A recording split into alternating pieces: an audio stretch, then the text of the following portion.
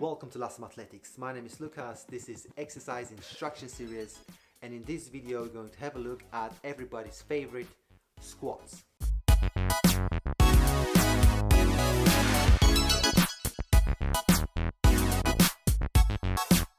First of all, how to do squats. Keep your feet firmly on the floor, shoulder width apart or slightly wider if it's more comfortable for you. At the same time, in regards to the feet, keep them straight or slightly pointing out, but less than 45 degrees. Keep your chest up, look forward, and keep your arms to the side of your body. In the next move, start getting into a squat position by bending your knees and leaning forward from your hips. At the same time, maintain neutral spine. What I mean by neutral spine, focus on keeping your back straight and try not to allow it to curve at the bottom or hump at the top. At the same time, bring your arms in front of your chest and keep them crossed. Keep your core nice and tight and gauge your abdominals. In the next move, return to a starting position by pushing from the hips and from your heels. At the top, you want to squeeze your butt and you want to return your arms to the side of your body. Repeat for desired amount of repetitions or desired amount of time.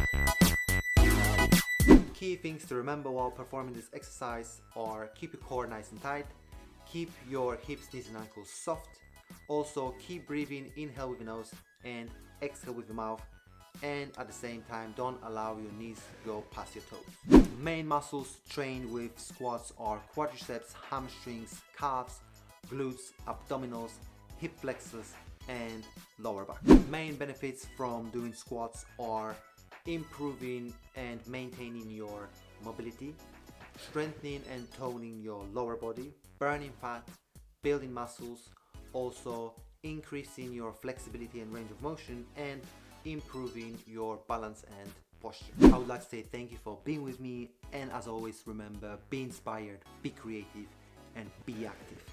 LASOM Athletics. I'll see you soon, guys.